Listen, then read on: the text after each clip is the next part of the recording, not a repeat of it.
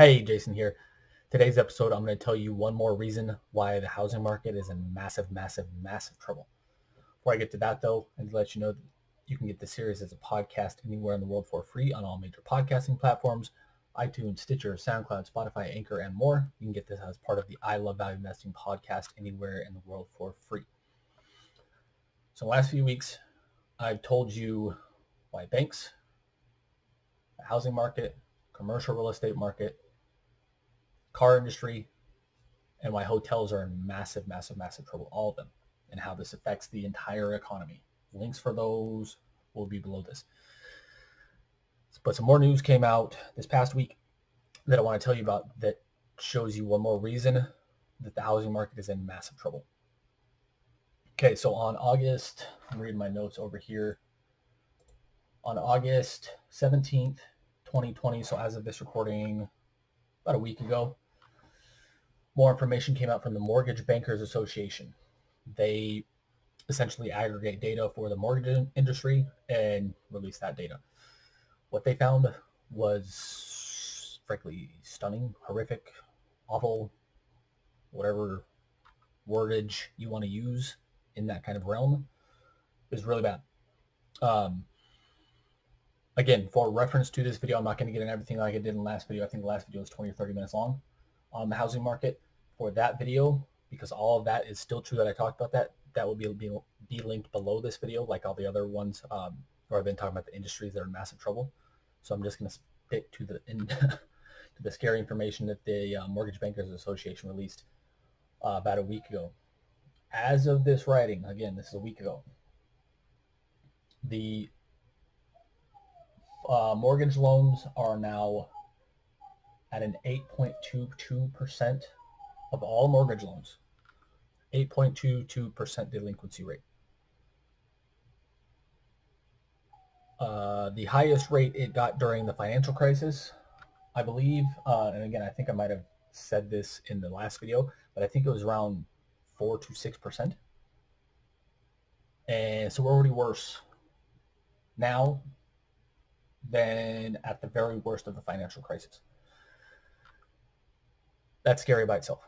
The reason it's not really showing yet is because of state and federal regulations that are barring foreclosures, evictions from housing markets, or from housing and for like things like apartment buildings. That can't go on forever though. Again, it's probably the right thing to do. It's probably the humane thing to do right now, but it can't go on forever because the longer these companies, mortgage companies, banks, financial institutions don't get paid, the more they get hurt. And then the more the entire economy gets hurt. So it can't go on forever, even though it's probably the right and humane thing to do. Some other scary stats that came out from this.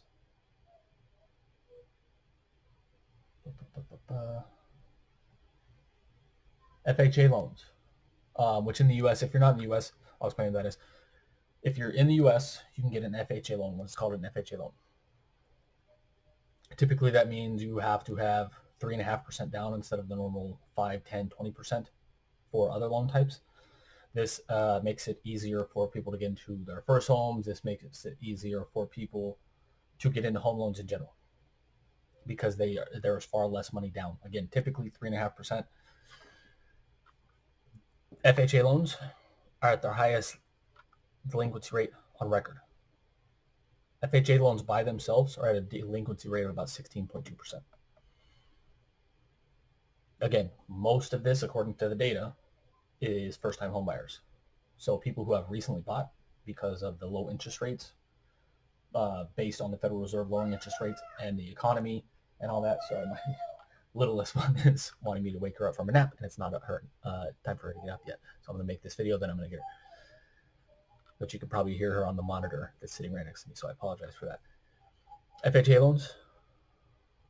So these are people who recently bought, typically first-time home buyers or people who don't have a lot of cash down, and they're already delinquent on their loans. People are trying to buy, or the housing market since this coronavirus crisis has heated up because the Federal Reserve lowered interest rates to pretty much zero, and mortgage rates as of this recording are at or near historical lows ever. We're looking in refinancing, for example, right now at a 2.75% interest rate. And just almost 2 years ago now, we moved into our new house and interest rate we got was 4.75. And that was a good rate. So interest rates have dropped by 2 full percentage points in about 2 years' time. Sorry about that. My daughter wanted up really bad, so my my dad had to go get her. So anyways, getting back to the FHA loans again, sorry about that, so these are people who are trying to take advantage of super low interest rates, which make lower home payments, and they want to get in a home at this time. So this is an unintended consequence of the Federal Reserve trying to prop up the market during this time. It's lowered interest rates, so it's made the housing market kind of explode recently since this happened, because interest rates have fallen so far and frankly so fast. But this is horrific. Again, 16.2% of all FHA loans are now delinquent. 8.2% of all loans overall are now delinquent to some degree. This is bad by itself, but when you consider that somebody just getting into a home is already delinquent on their loan, that's horrific. I mean, if they can't make their first or second payment into a home, why did they get into that home in the first place? Or frankly, how did they get into the home in the first place? Is this mean we're going back to 2005, 2006, 2007 timeframe where lenders are lowering their kind of threshold for people to get into homes because they're trying to make as much money as possible, and they're trying to get as much many people into homes as fast as possible before the crash? That's the first thought that came to my head when I saw that first-time home buyers, a huge percentage of first-time home buyers are already delinquent on their loans. That should not happen. Again, I'm a licensed real estate agent in the state of Florida. I don't directly deal with the mortgage side of things in terms of getting them the financing, but I help my clients get through that process. And typically, at least through the guy I use, you have to give bank statements, you have to give employment history, what you make from your employment history or what you make from your job, all that kind of stuff, which should again show, if people are doing their jobs properly, that they have enough income to make payments for the entire term of the loan. But a huge percentage of new first-time home buyers are already not able to make their loans or to make their payments on loans. So is there a decrease in loan standards? Is there some funny business going on here that's going to catch up with this in the long term like it did in the financial crisis? I don't have the answers to those, but that is literally the first thing that came to my mind when I saw this the other day. That is horrific for the reasons I just mentioned. So to get into some of the even more details, I'm just trying to scan here. Okay, so this means, again, according to the Mortgage Bankers Association, another note from them, an estimated 4.2 million homeowners were on forbearance plans of some kind as of June 28th. So as of this recording, that's almost 2 months old. As restrictions picked up in many states and cities countrywide, as people went 2 months more longer without jobs if they already lost their jobs, as unemployment benefits, the $600 extra a month, expired because Congress and the United States government is a bunch of idiots and they can't come to some kind of agreement on what they should do to help people. The moratorium on evictions and foreclosures has been extended in Florida. I don't think it's been extended nationwide. In Florida, it's been extended, I think, to September now. But September's getting pretty close. As of this recording, it is the 23rd of August. I think it was the end of September, so that's still about a month that it's been extended. But this is just kicking the can down the road. This isn't solving the problem. These are horrific issues by themselves. Combined, devastating possibly for the housing industry. Again, just based on the numbers, we're already at a worse place now than we were at the worst of the financial crisis, which was the worst housing crisis I think we've ever seen in the United States. At least in our lifetimes, that's the worst financial crisis we've ever seen. And we're already, based on the numbers, in a worse place now than we were then. It's just not showing yet because foreclosures and evictions are put on hold. Again, probably a humane right thing to do, but that can't go on forever. It just can't. Because then that would affect the entire system because the banks aren't getting paid, and that affects the entire system, which again, you can find out why and how that happens in the video below where I talked about banks being a massive trouble. 4.2 million people, or homeowners, in forbearance. There's an average of about 2.3 people per household. So that is 2.3. So that's an estimated just under 10 million people that are in danger of getting foreclosed on once the foreclosure moratorium goes away. And again, this data is 2 months old, or at least that part of the data is 2 months old. So the number is probably 12, 15 million now. Again, horrific. Worst than the worst of what we saw during the financial crisis in 2006, 2007, 2008, 2009 timeframe is what we're seeing, again, based on the numbers.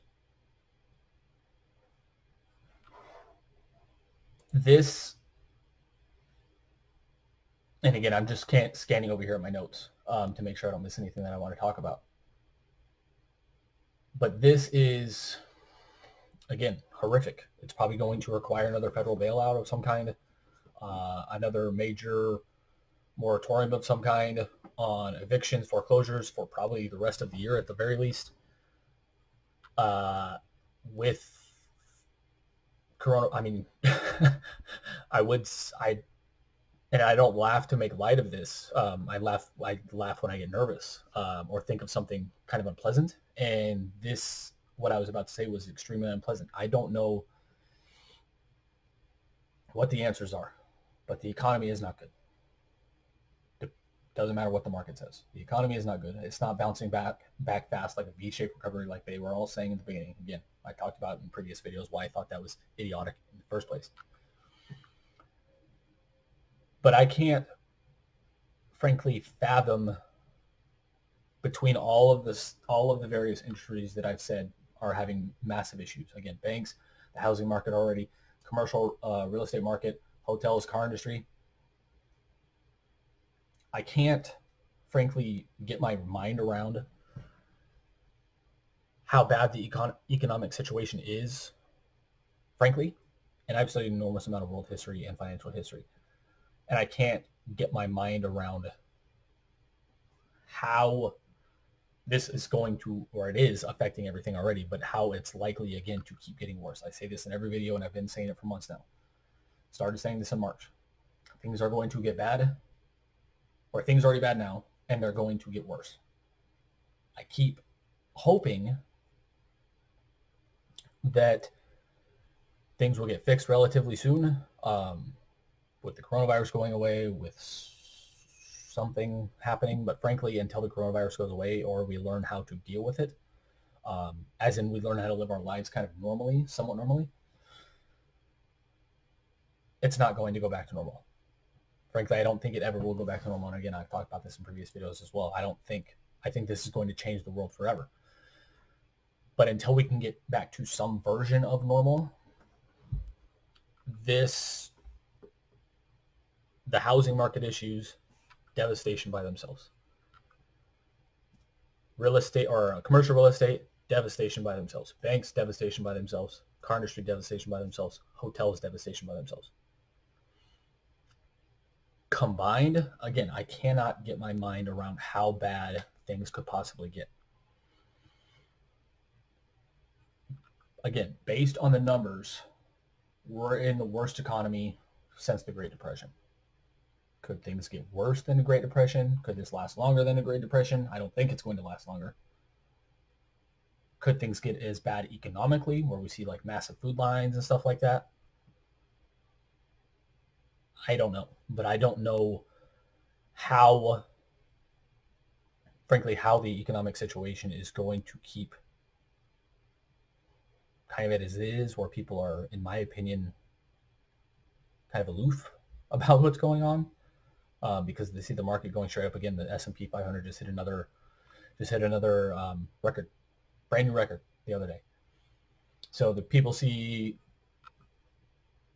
the economic situation or the market situation, and they think things are fine. Things are not fine. They're not even close to fine.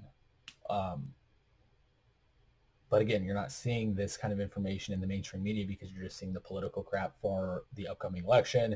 You're seeing about the riots and the protests. You're seeing that kind of stuff, but you're not seeing anything about, frankly, these kind of issues that are horrific economically. Horrific.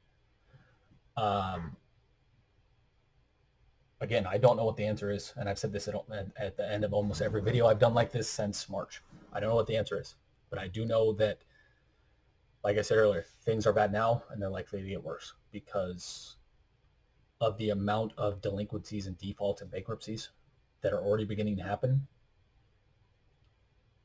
Foreclosures and that as well, evictions, once the moratorium on those ends. Things are bad now, and they're going to get horrifically bad. I frankly don't know how all of these problems can be fixed, because even if you do a massive bailout of all of this,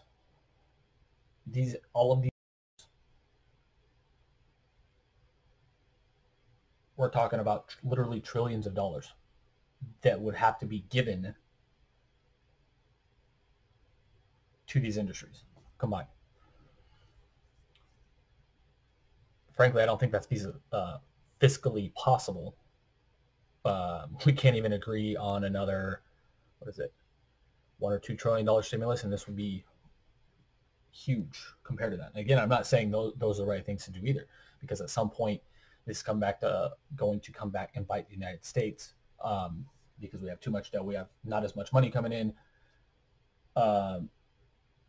Could down the road affect the reserve currency issue, or take the U.S. off of having the reserve currency, which wields enormous power. That is way beyond my realm of expertise, though. That's more macro kind of currency. That's Ray Dalio's expertise, where he talks about that.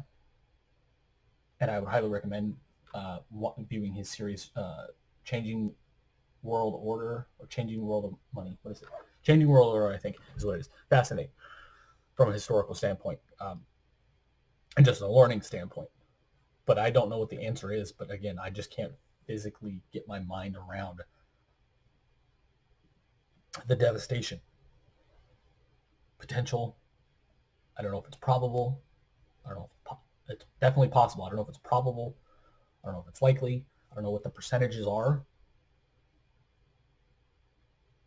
But the likelihood of literal economic devastation is higher than it's been in my lifetime. That's for sure. I'm 33, higher than it's been in my lifetime. Again, I don't know what the answer is to fix all these problems. And frankly, I'm going to talk about more problems.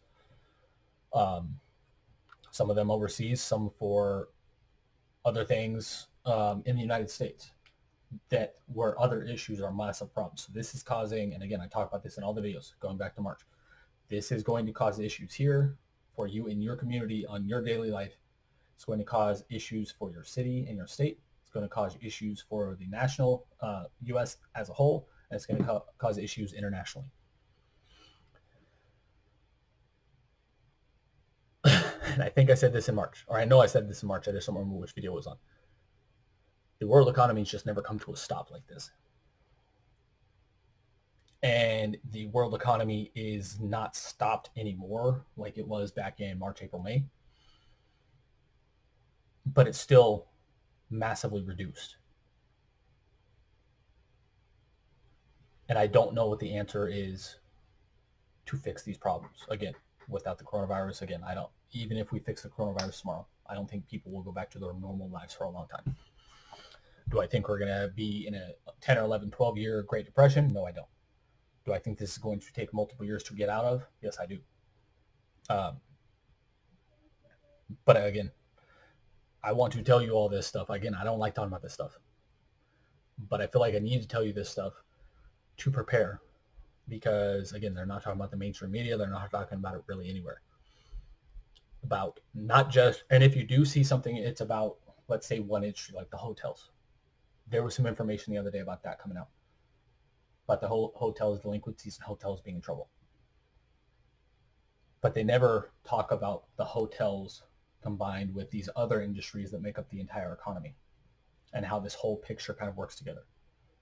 If one industry was having massive problems, like, or even two industries back in the financial crisis, it was banking system and, or three, sorry, banking system, housing, and car industry got in massive trouble in 2007, 2008, 2009. Literally almost brought the entire financial system to the brink of collapse, according to the sources who were involved at the decisions at that time. Three major industries almost brought the entire economy, world's economy, to a collapse. Again, according to them. Right now we have 6, 7, 8 major industries that are in massive trouble. And nobody's talking about it. Nobody. And it, frankly, drives me insane. But I'd love to hear your thoughts on this. I'd love to hear if you think I missed something, if you have a different opinion on this, if you think these industries that I've been talking about aren't in trouble, if you think they're in more trouble. I'd love to hear your comments in the comments below on YouTube, on the podcast. If you have any questions, let me know in those comment boxes as well. If you're watching on YouTube, make sure to like, love, share, subscribe, and hit the notification bell so you're notified every time we release a new video, and releasing new videos all the time.